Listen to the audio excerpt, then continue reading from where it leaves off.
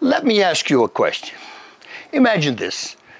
Imagine you want to become a history teacher. You go to the university, you find a buddy there who also wants to become a history teacher. You actually click.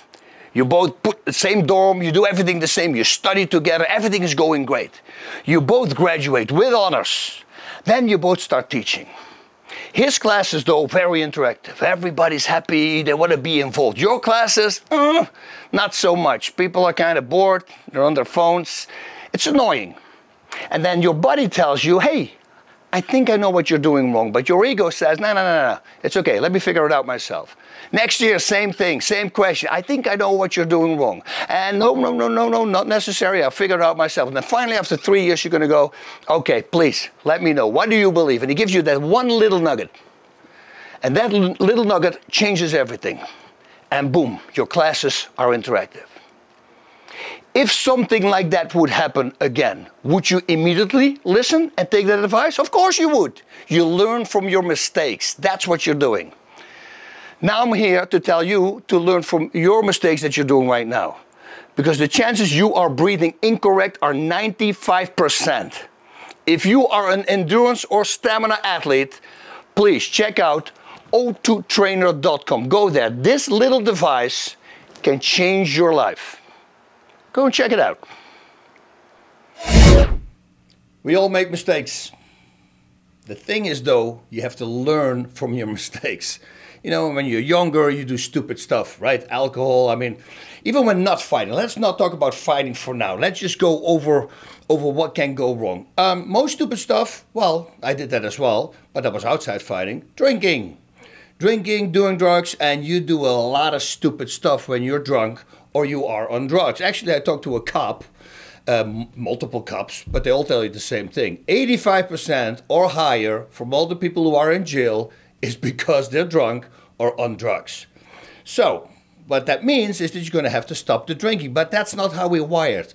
We're very, it's pride. It makes us think, oh, I can do it again, I will never do that again. They don't realize that the alcohol or the drugs are actually making you doing the stupid stuff. So, you see this with movie stars, Reese Witherspoon. I believe I talked about her a while ago. She was caught drinking and driving, and then a body camera was there, and they were filming her. And boy, oh boy, she's drunk, and she says, oh, do you know who I am? She tried to get out of it, which is something everybody would do.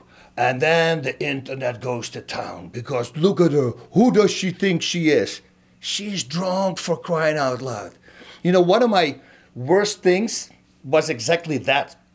I would wake up in the morning in Japan, let's say after a fight, of course, because before a fight I would be perfectly straight. I wouldn't take a drop. I would be perfectly straight. But after the fight, winning or losing, there's always a reason to celebrate, right? I lost, boo me, I drink. I'm happy, hey, I won, I drink. But then in the morning I would wake up, and many times I did that same freaking stupid thing. You know, I would go to the room of my buddy, Leon, who was my training partner. He was with me a lot of times, and I would knock on the door. He would still be sleeping, because I would wake up in the middle of the night and go, oh no, please don't tell me I did it again. Please don't tell me I did it again. Knock on his door. He goes, what? I go, dude, did I do it? He said, oh yeah, you did it. I go, ah. And then I would just walk back to my room and I would fall asleep. Now, what was I doing? It was when we couldn't get in the nightclub, of course, and I'm drunk out of my mind, and then I go, do you know who I am? You know? So we all make those stupid mistakes and we regret it, but unfortunately, we get drunk again or do stupid stuff again or drugs again, and then we do exactly the same thing again. Look at Mel Gibson. What happened to his career? He is drunk out of his mind, and they're filming him. Doesn't say that something? You know, that's the police should have never released that video. They know what they're going to do with it. You know, and how people are going to react. But no. Apparently, it's all for likes and it's all for promotion. You know, look at this guy being drunk. Yeah, and you say stupid stuff. All the way back, this is a long time ago, because Mel, I actually know Mel, and he doesn't drink at all. He doesn't even want to smoke a cigar with us, because that could trigger him to smoke cigarettes. And then he says, if I smoke cigarettes, that could trigger me to drink. You see, so he completely cleaned up his life. But he just made a mistake.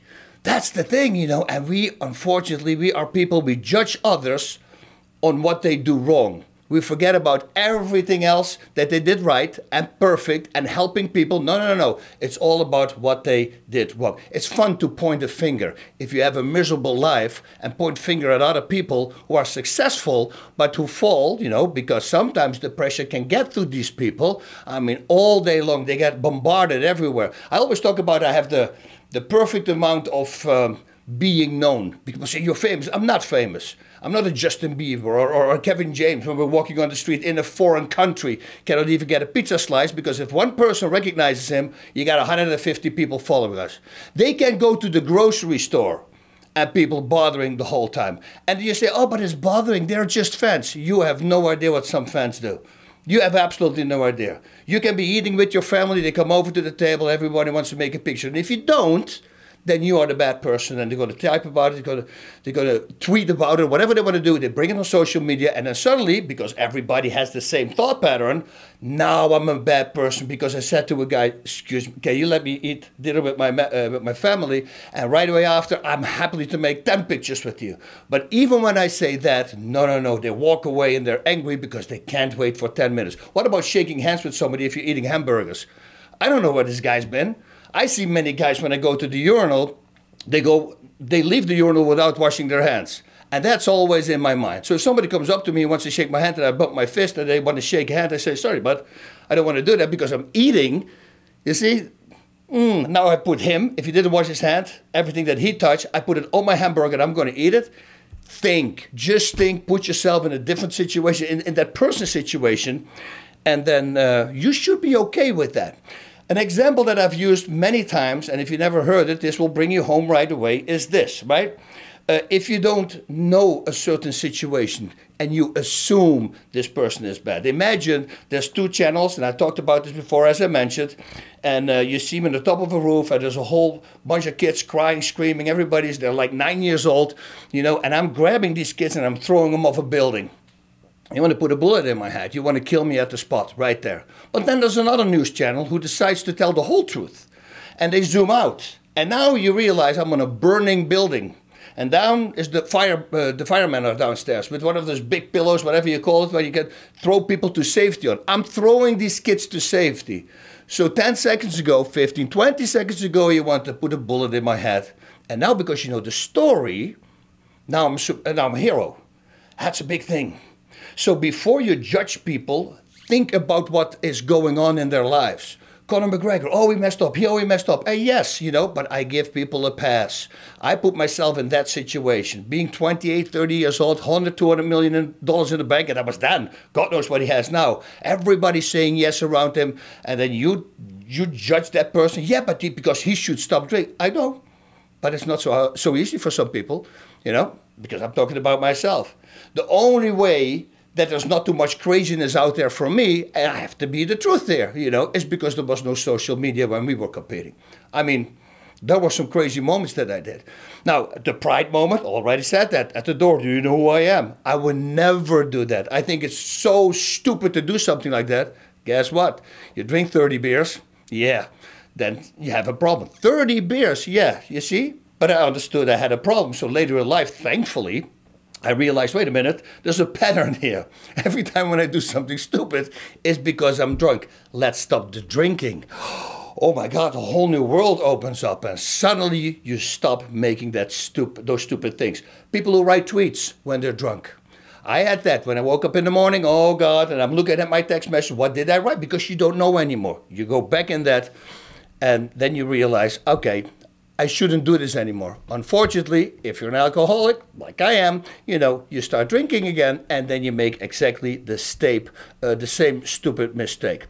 That's what I always say, you know, you only change when you hit rock bottom, when something really bad happens. How many times do you see kids, high schools or even universities, they get completely drunk, boys, girls laying on the ground, their pants all wet because they peed themselves, you know, people making pictures, put it on social media. You will believe that is rock bottom. Nope, 2 weeks later, same story. They do it again. You have to learn from your mistakes. And if you make those mistakes, you have to find out what is the mistake. And once you know the real mistake, it's the drinking, then you stop. So whatever is bothering you, you're going to have to stop that. That's, again, when you hit rock bottom, then you learn from those mistakes. So now let's transform this to something else, right? Let's transform this to fighting. What can go wrong in fighting? Well, there's a lot that can go wrong in fighting. First of all, don't drink when you're training. You know, if you're stupid enough to do that, you might get injured also, because if you have a hard workout, you know, but you drank the day before, dehydration. All the guys, and I was just talking about it with Georges St-Pierre last week, it's like, because he pulled something. I say, did you just arrive from a flight? And he goes, how do you know? I go, because you're dehydrating in the air. And once you dehydrate, you have less fluids in you. Your tendons are, and your muscles are susceptible to getting injured. You have to watch out for that. He says, that makes total sense. You got to load up. That's why you don't want to drink, especially when you're a fighter. You have to go in training camp when you're traveling. The reason I found this out was the dehydration part was, and I told George this, when I fought Kevin Randleman. At that time, they had 2 weight classes. They were going to make weight classes. When I arrived, this is where a heavyweight division was established, and I believe the other one they called middleweight.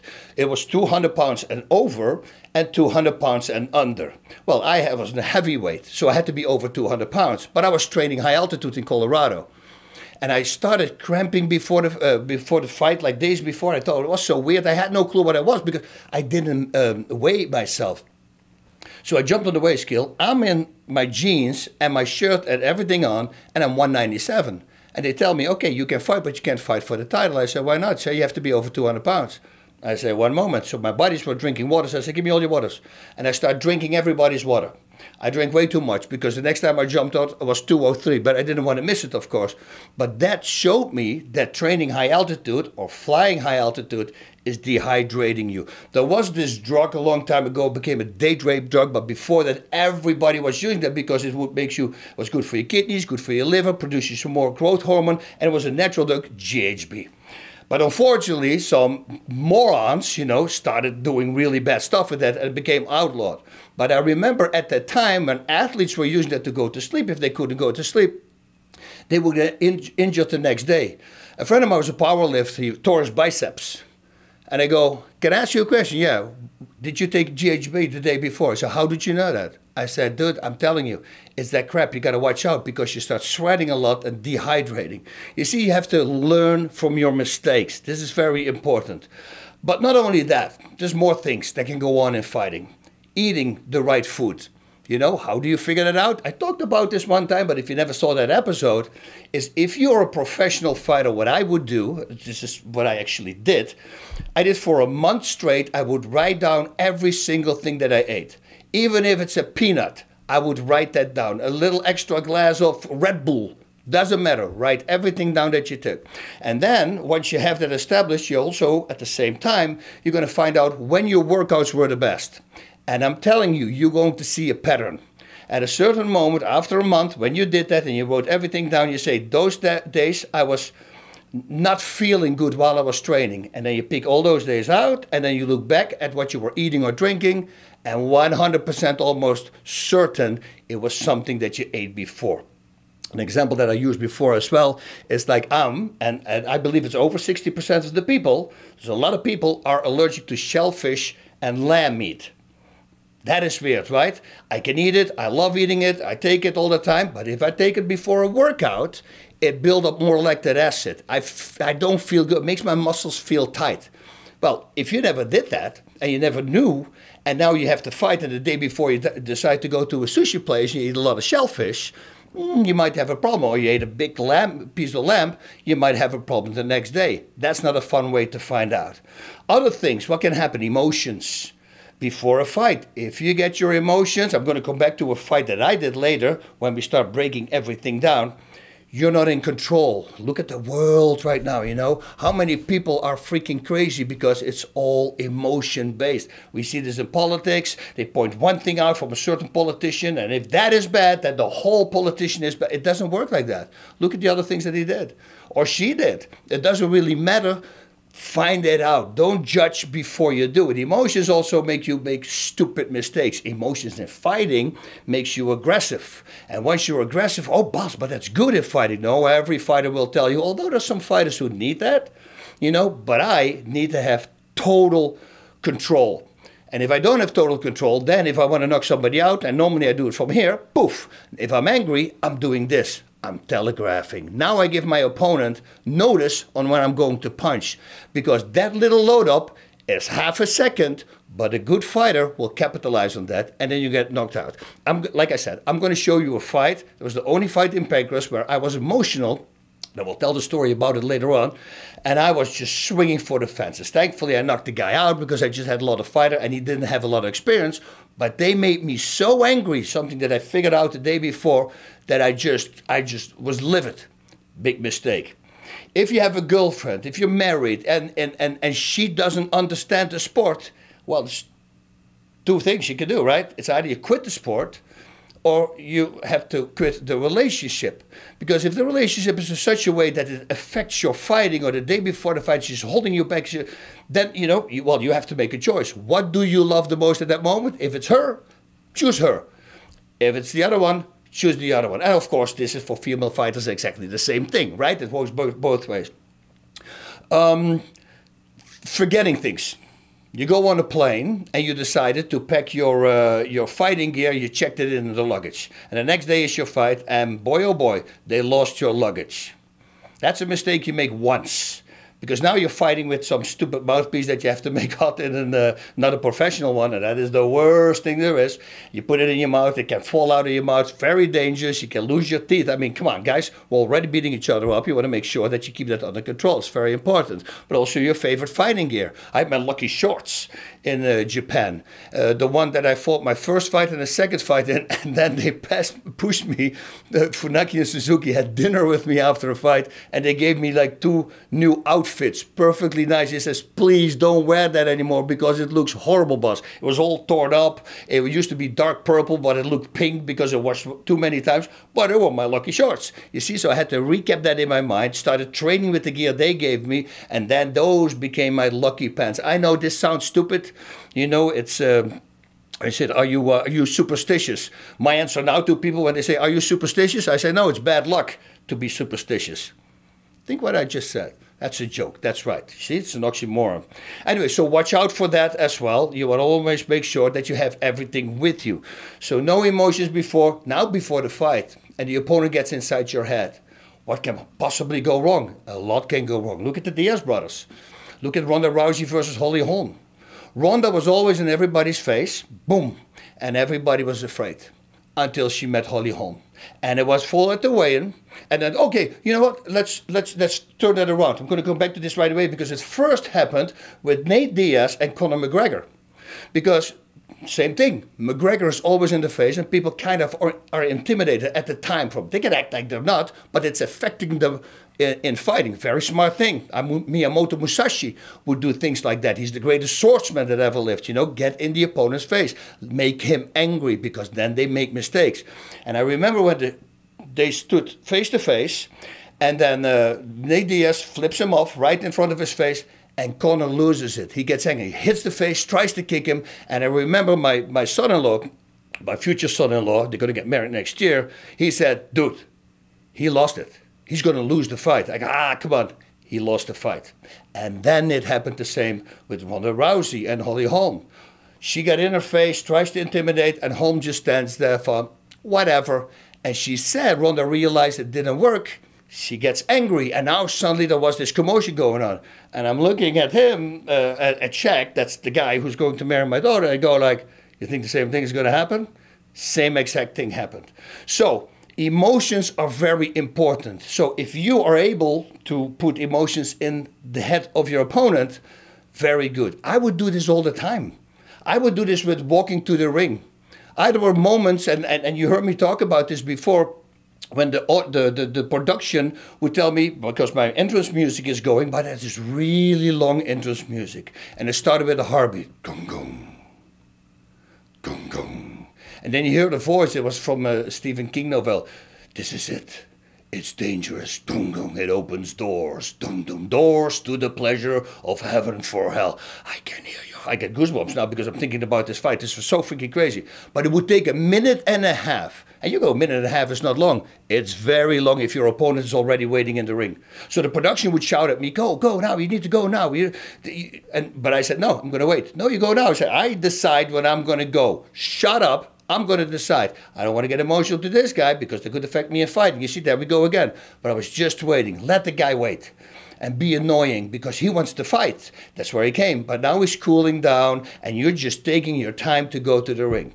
Boom, winning the fight. Then the next time I would come up with that song, Everybody's Head, Above the Bad, bad. But I would come at that part. There's a dip in the music where you, but that part, that's when I would start, and then I would run through the ring. So now this person thought I was going to take my time again, but now suddenly I was in 20 seconds, I was in the ring. See, I throw him off again. And that's what you need to do in fighting. Now, I like to stay away from politics and religion and all that stuff. I think it's too much. I wouldn't do that. Conor touched on that. You see, but that's his style. Look what he did. And look at the attention he brought to mixed martial arts. We were talking about it last weekend with Ian Gary was there. Dude, my mother didn't know anybody. She knows Conor McGregor. So he gained so many fans for us by just being that person that he was. Because if you meet Conor, you're going to go like, what? Dude, he's a really nice guy. First time I met Nate Diaz, I thought, oh, here we go. But I'm a big Nate Diaz fan. And I go, hey, excuse me, Nate. And he turns around and goes, hey, boss, oh, my God, hey, man. And I'm looking at him. I was in shock because I thought he was like, this guy was flipping everybody up. He goes, yeah, come on, relax. Just relax. It's always, but this works really well. I go, dude, completely different person. When you meet a person, Tito Ortiz would do exactly the same thing. A lot of people hated Tito. A lot of people love Tito. Well, whatever they do, love or hate, they're going to buy a ticket because they want to sit there, or either he's going to get beat or either he's going to win. You see, very smart. He was one of the first guys actually who started doing that. And of course, Chael Sonnen and everybody came along, because they see, hey, it works. Muhammad Ali, that's the epitome there. I almost say Muhammad Ali and Conor McGregor was almost at the same. That's how good Conor McGregor did his crap talking, so to say. So it's very important. You need peace and calm also before the fight, at home, in your whole training camp. So please, fighters, doesn't matter female or male, make sure your partner is okay with you being a fighter. I talked to Elizabeth Randleman, the wife from Kevin Randleman, who unfortunately left us way too soon. I'm still in contact with him and his son and his family. And she was talking about to me about certain fighters would come to their home and they would already be a champion. And then they had these new girlfriends. And these new girlfriends, they think it's all glamour. They're going to sit first row and everything's going to be okay. And oh, look at me. No, it's not. It's freaking hell. You're going to have injuries. You're going to come home. You're not happy. It's not fun. But my wife had to deal with me, with my injuries. I'm not a fun person. Most of the time, like 2 weeks before the fight, I would just move and go to a different place if I was injured a lot. Because I'm not a happy person to be around. I don't want to be like that to my wife. I don't want to be like that to my kids. You need peace and quiet. And of course, it always triggers your partner. It's logic. We're human. So even if if they understand you're a fighter, enough craziness will make them snap as well. Now, if that snap just happens like on fight week, that could affect you already during the fight. So I told Elizabeth right away when she was telling me the story, Elizabeth Randleman, I said, I'm going to interview you. I'm going to interview you about exactly this, because she told me she would take these ladies outside, away from the group, and then she would tell them, do you know where you're getting yourself into? Because it is not all glamour. And then she would start naming the things that can go wrong. And trust me, with every fighter, I want to see the first fighter who's going to say that he went to a fight without an injury. I don't think you find one. Everybody has injuries all the time, and it gets in your head. You got to watch out, because if your ankle, I had an ankle problem one time. I was stupid enough to go running in the woods the day before. I figured I'm not going to spar anymore, but I freaking hurt my ankle really bad, laid there on the ground for like 5 minutes or so. I go, dude, can I even come walk home? And I came to Japan and I acted. I taped it up. Nobody knew that it was.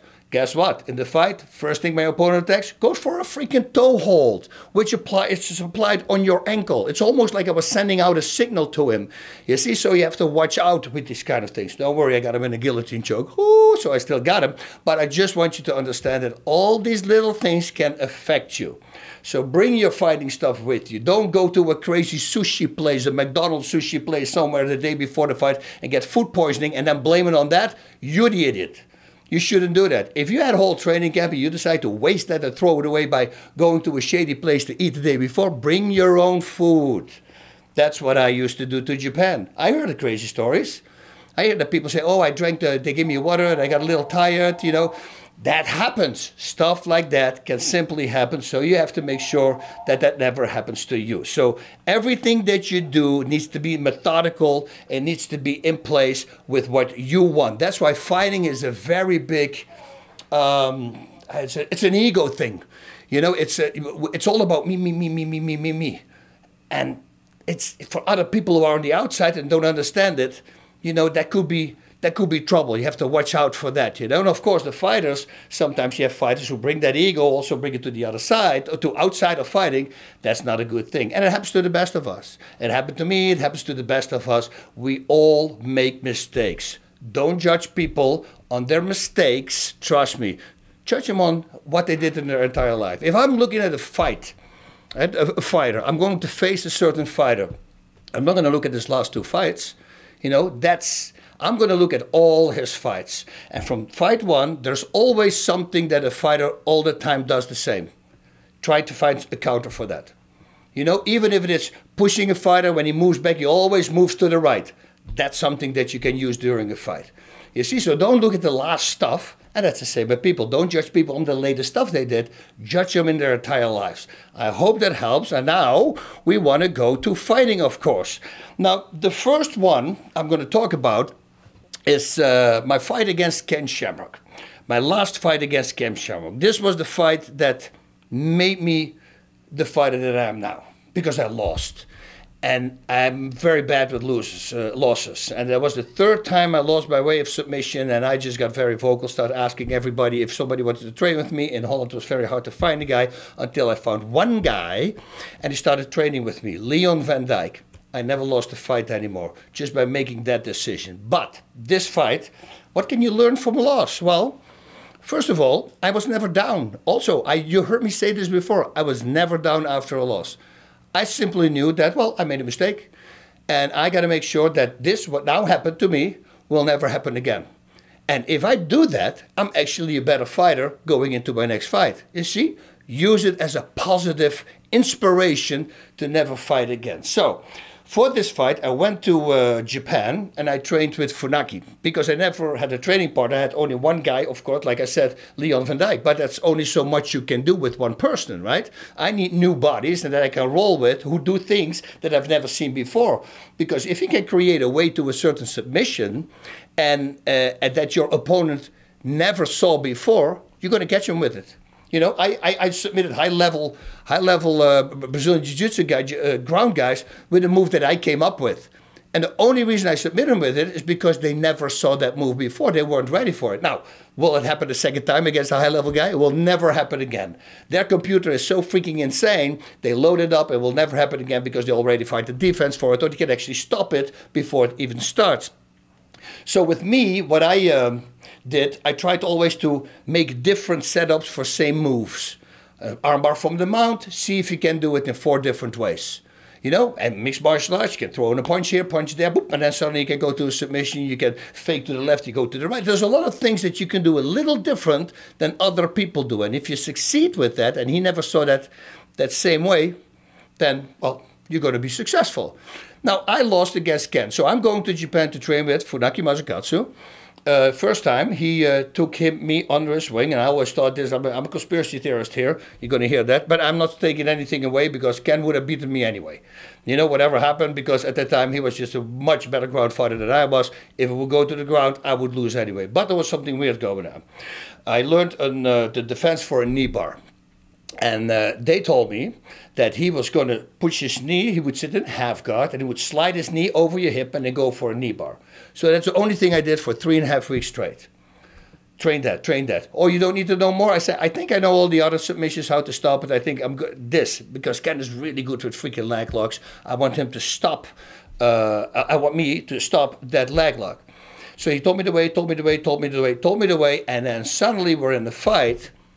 And instead of sliding his knee over my hip, he threw his leg over my head. And he did it from such a position that I was constantly safe. He was in half guard sitting and he was pushing my arm down, and he made me think he would like go for the a figure four lock, which you can't pull out off in that particular case. Well, you can. There's certain ways, because I tried something that you can do. But my attention went to here, and suddenly he throws his leg over my head, and he gets me a knee bar, and I lost. I mean, this fight is like a minute, and Boss was caught. Boss lost the fight. Okay, so what do?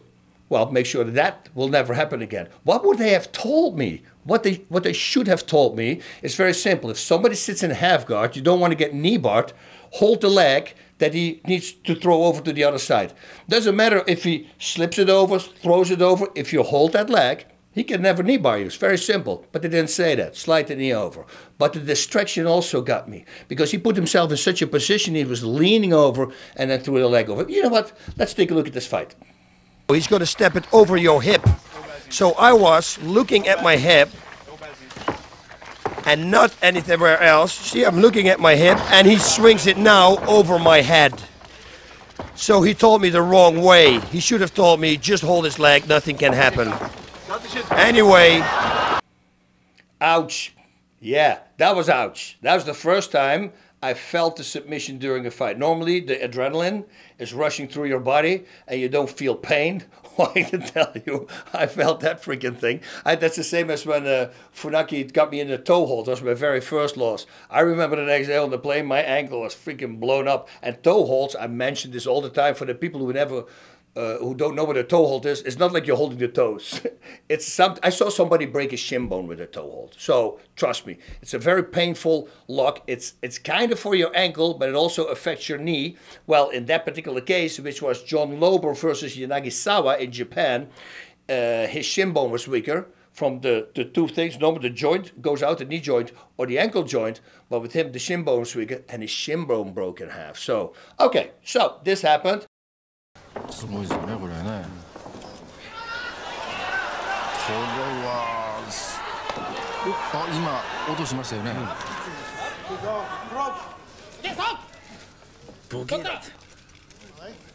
Bad, bad, bad.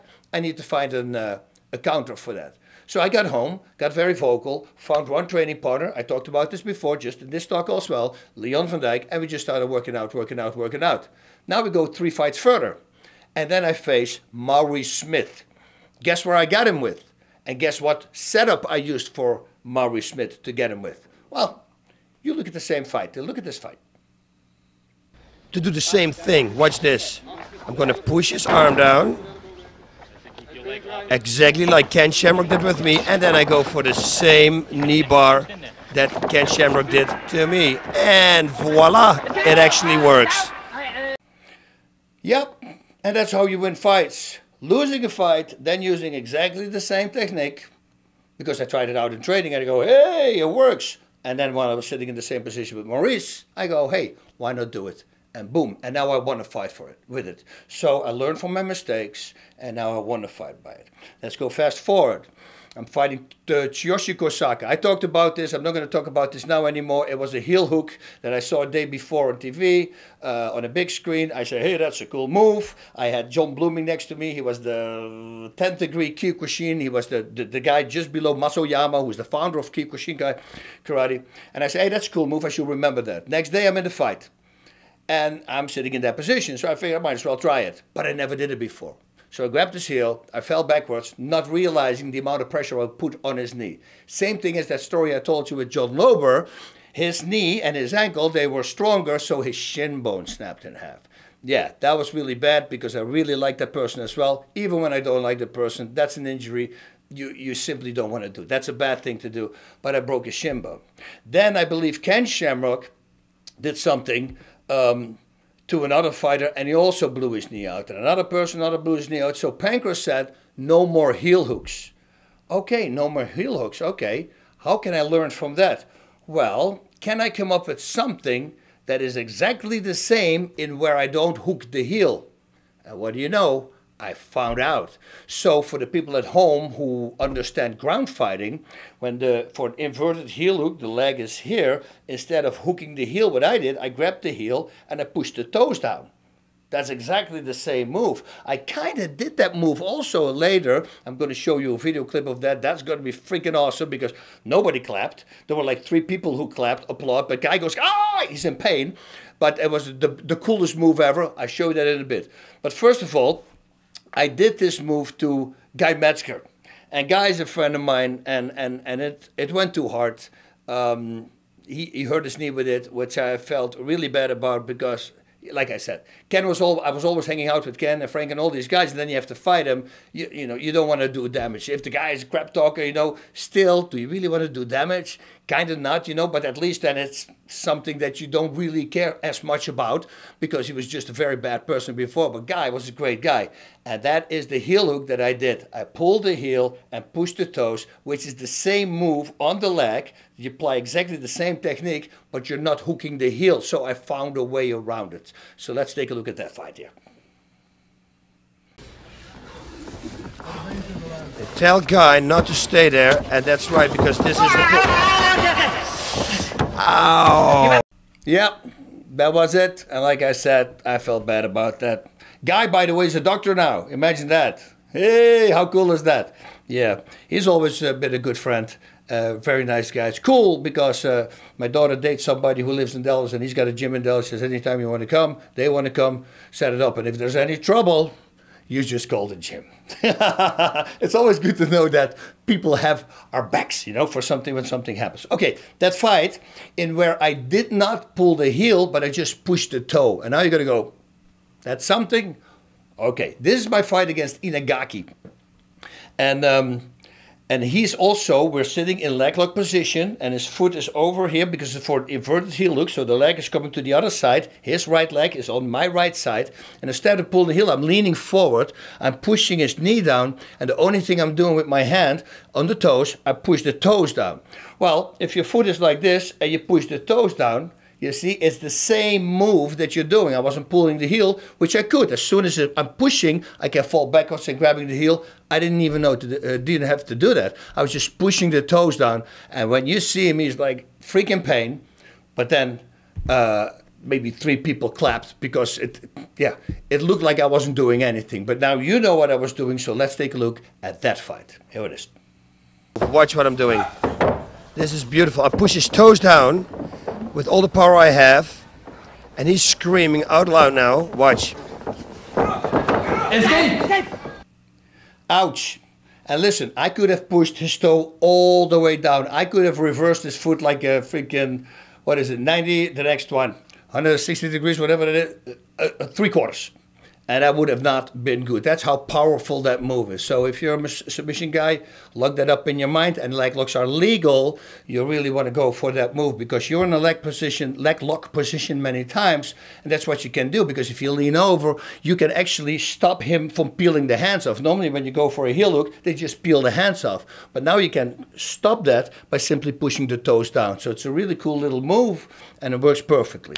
Now I'm going to talk about somebody else, Funaki Masakatsu. Oh, he got me. Well, he didn't get me with it.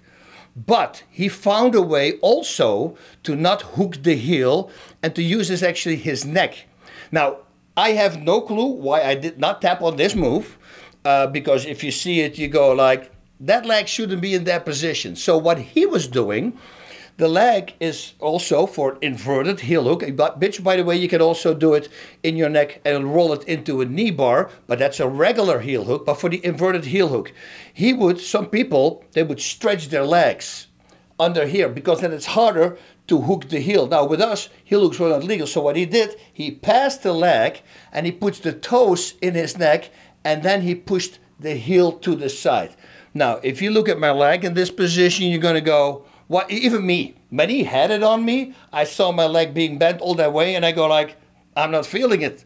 This is the weirdest thing. So then I got out, thankfully, I escaped it. But let's take a look at that clip because you see, he got very inventive and he found also a way to do it, which I later also used with a regular heel hook, with a toe in my neck, push it over and rolling him into a knee bar. I'm going to show that fight in a little bit as well. Okay, so here's Funaki doing that move on me. I didn't tap though. Deep in enough, nothing's going to happen. Now watch this, what he's going to do. I can still not believe that I escaped this situation. He's going to reverse my foot upside down, watch. He's going to pull look my heel. My heel is as up as my knee is. It's turned 180 degrees. For some reason, God was on my side that night, and I didn't tap. So I go, that's a cool move. Wait a minute, can I do that as well with a regular heel hook? So the leg is straight and it's both on this side. Put the toes in the neck, and you really want to grab the toes, of course, because you want to have ultimate leverage. Sorry. Grab the heel and then pull it. Yes, you can tap on that. And this is the greatest thing. What a lot of fighters will do, they will roll out. They try to roll out. But if you know that that's the only way to escape, you can right away roll it into a knee bar, and then you got him into a knee bar. So here is that move for you. And now, instead of making a heel hook underneath my armpit, I do it in my neck. Watch this. I grab his heel, I push his heel, and I pull it to the side. And there we have a heel hook from the neck. And you remember me saying, stay away from emotions in the fight. Right? That's what I started this whole thing with. I got emotional one time. So I give you the story real fast. They actually, and I will show you this as well, I have the comic to back up what I'm saying right now. They literally made a comic out of it in Japan. So I'm fighting Randy Couture. I was supposed to fight Randy Couture in October. I don't know, I think it's 97 in the UFC. And then Pancras called me because I was already away from Pancras because I just parted ways from him because I wanted to fight in the UFC. And then Pancras called me and they say, hey, the audience went a little bit down. If I would come to Pancras and fight one more fight, and that was in September, I go, guys, this is September, you know, October's Randy Couture is a freaking animal, you know, I don't think it's a smart idea. And they said, yeah, but it would really help us. Well, they did a lot for me. I really like the company, so I said, okay, but now I'm going to ask you, first time in my life, do not give me a strong opponent, because I don't want to hurt my hands. I don't want to hurt my kicks, kicking elbows. I just want to take this guy down. I'm going to submit him. I don't want to do anything, but please don't give me a strong opponent because I don't want to be injured going into the fight with Randy Couture. They said, okay. So I'm getting this new guy, Kengo Watanabe. So the day before the fight, I'm walking with Guy Metzger on the street in Tokyo. And he told me, hey, boss, you know that they trained this guy especially for you, right? I go, excuse me? He said, no, they trained that guy especially for you. They started training him when Funaki lost to you, even before that already. I said, what do you mean? He says, yeah, this is a guy who was a professional rugby player. He's a big guy. He's a strong guy. And they started training him before you already beat him. But then when you beat him, he got so angry and he wanted to take revenge. So they started training this guy for you. Whoa, what? They told me they were just going to give me an easy opponent. And sure, it was the guy's first fight, but he was a professional athlete. And the guy got trained personally, so it was not what they said it was. Not in my head it was. Now I'm getting angry. And I'm getting emotional. And I say, screw everything. I don't care if I'm going to hurt my hands. I'm going to knock this guy out now. I'm not going to go for submissions anymore. This is over. You see me during the fight, there's a moment when I hit him on the ground, which I never did. I did it once with Funaki Masakatsu. But one time I hit him on the ground, and I remember the owner from Pancras at the time, because they just changed owners. He walked up to me in the corner. He says, please don't hit him on the ground. Say, you started this, dude. You started this. But I was livid. But now I'm going to show you the fight, and you're going to go like, is that a professional fighter? I looked so clumsy. I was all over the place. Yes, thankfully I had big power and I got him, you know, and that's why I won the fight. But boy, it wasn't pretty. It was just an ugly fight, you know. We might as well show the whole fight so you can see what emotions can do to you when you're competing. So stay far away from emotions, guys. This is so important because otherwise you're going to see a fight like this. All right, and here we go. Huge guy, Kengo Watanabe. And he will come right away, see? Right knee. Like I said, it is not going to be technical. because I'm an angry man here.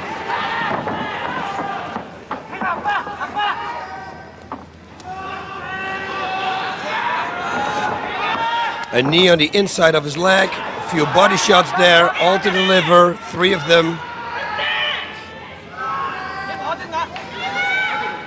If you go to my website, basrudin.tv, you will see actually a comic that they made about this fight, about the whole preparation of this guy, and how it came all together. I was holding the ropes, that's what they were saying. So they gave me a warning. And here we go again.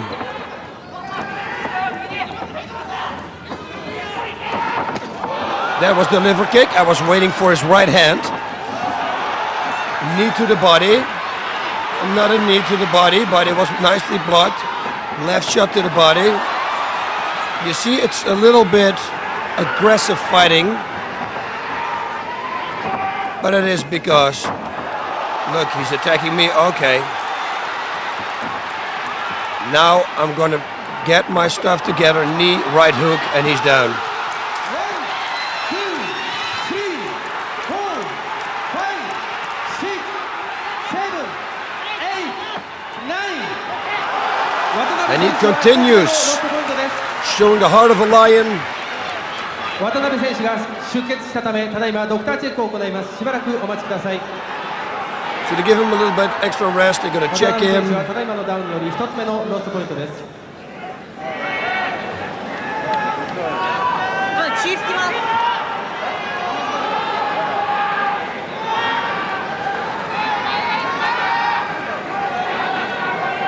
Here we go, slow-mo, right knee, boom, right hook, right behind the ear. And as you can see, although it's a palm strike, I hit with the bone. And I'm still very angry, so you will see me doing things in this fight that I pretty much never did before.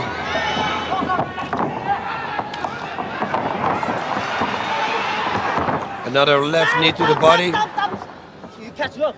No, you catch. No, catch up. You catch. So apparently they're gonna give me a red card or something now. And more rest to the opponent.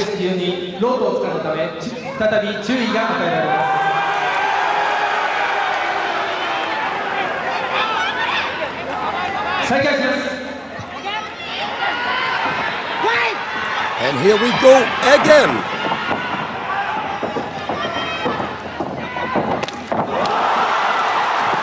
Okay, now I'm getting really palm strike here. And watch this. Now I hit him when he's on the ground.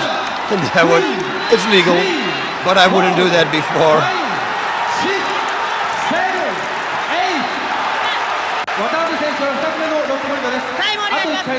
They're gonna give him another timeout. Oh no, they're not. They're gonna fight. They say if you go down one more time, it's over. And of course, I know that too.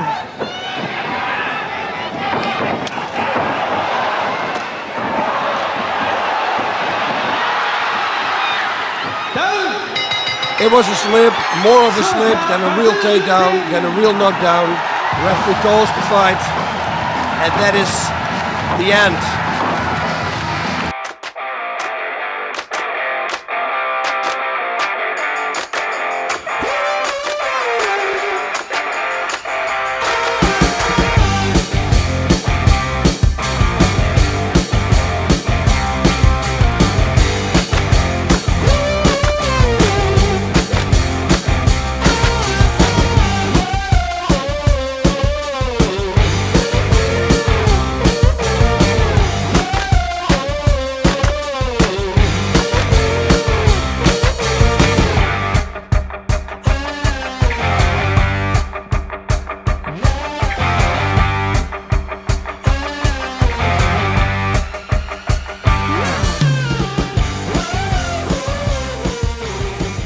And that's it. I'm pretty sure, you know, if I start thinking about everything, there's much more that I can say. And if something does pop up, I will write it down And then hopefully you can make another video out of it, because it's so important for people at home to understand that never break a winning combination. Oh, that's one that I forgot. Never break a winning combination.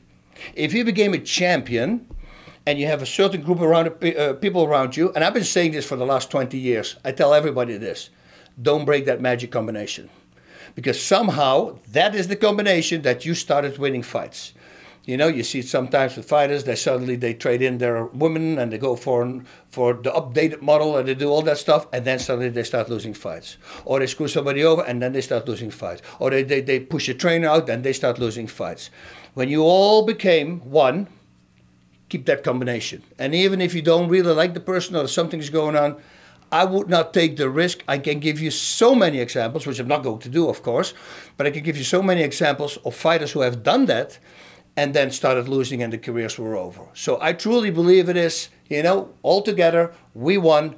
Let's keep that team together, because what you don't realize is that they also went with you through the losses, and they were always backing you up and always backing you up. All the other people, you know, it's like when you win. Oh, we won. And when you lost, you lost. Suddenly the we is gone, and suddenly it's you who did everything. But that's just, again, how we are wired. We're just thinking about the last fights. Unfortunately for a lot of fighters, that's why I stopped fighting in Holland, right? Lost 2 fights in a row, and suddenly I was the worst fighter. They forgot about my first 9 knockouts. 8 in the first round and 1 in the second round, and now I was the worst. And I have to be honest, I wasn't a really great technical fighter when I was fighting, because I was just a lot of power. But come on, give me a little bit of, you know, don't hit me so hard in the face, so to say, with words that I get, you know, that it's affecting me. And a lot of fighters, and somehow fighters, I don't know why this is, we have a thin skin because we train very hard. We do everything, and it's not only to please us, trust me, it's also to please you fans at home. So then suddenly when you lose 1 or 2 fights in a row and you become, the fighters start dropping you, I go, stick with that, man. Stick with that fighter. You know, that's why it was so great for me, and that's why I'm so happy that I was fighting in Japan. In Japan, you can't lose, as long as you're not quitting or tapping on a strike or doing something, pushing out. If you start doing that, oh, they don't like you. But if you fight tooth and nails with everything you got and you lose a fight, you won't lose 1 single fan. I had a guy, and I used this example before, I think he lost like 6 in a row. And they were waiting in line for him. Why? Because he was an amazing fighter. The guy was just a very durable, tough guy, and every other fighter was afraid to fight the guy. Yes, he might not be that good, but boy, he will come for you. You better be in shape. So keep supporting your fighters, winning or losing. It's important. I do have to say, though, that lately in life, you know, the last few years, actually fans start doing that more often. So they give the fighters more of a chance. But in everything else, with actors, with politicians, with musicians, whatever they do, if they do something bad and they're on drugs or alcohol, give them a pass. You know, put yourself in that same situation. Yeah, but I don't drink. Well, then try to visualize that same situation and find out that it's really not as bad. That's not the person. That was the person who was under influence from something. And do you really want to kick him out just because of that? I had a guy who thought that that I stole money from a bare knuckle organization. It was his whole thing. I will make a whole piece about this. And he says, man, I was always a big fan, and now unfollow. And I go, you'll never be a big fan. I'm a huge fan of The Rock. Imagine Dwayne Johnson, if something comes out, a story now about him, that he did something, and without me checking, and without me watching him do the explanation, I drop him. I was never a fan. That's not a fan. A fan goes like, hey, let's first listen to Boss. Or let's first listen to The Rock, see what he has to say, and then do some homework because, dude, I really like that guy. Don't because you hear a story and everybody can tell you a story. It doesn't matter if it's true or not. Right now we live in a day and age that you just have to say it and boom, you're it. And it's not true, you know. Proven innocent until proven guilty, it's gone. You're guilty. And even when you can prove your innocence, oh, there's always smoke when there's fire. That's the world we live in right now. Thankfully for fighters, when they lose, at least we don't have that as much anymore. But fighters make stupid mistakes. Come on, guys, we all make mistakes. So, Godspeed, judge people on what they did in their entire lives, not on their bad moments, and you're going to be good to go. Hosu. And again, I'll explain it. Hosu, karate greeting, comes from two Japanese words. Oshi means push, and shinobu, which means endure. To push and to endure. And if you want to excel in life, whatever it is, doesn't matter, whatever job it is, you're going to have to push and endure to get there. Right? So that's why this, hosu, that saying works for everybody else out there as well. Godspeed. Hosu.